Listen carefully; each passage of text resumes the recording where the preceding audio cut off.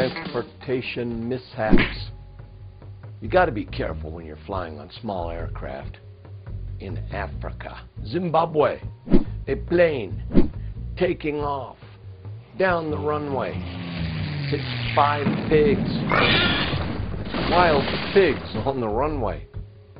The plane ends up doing a little nosedive off to the side. Passengers all okay. No word on the pigs, but it doesn't look good. And in Oklahoma, couple heading home from church, all inspired with the Lord, when they look up and there's an elephant in front of them. Yeah, they swerve, barely miss it, hit the tusk. The tusk rips up the side of their car.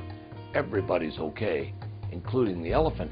An elephant escaped from a circus and made its way to the highway.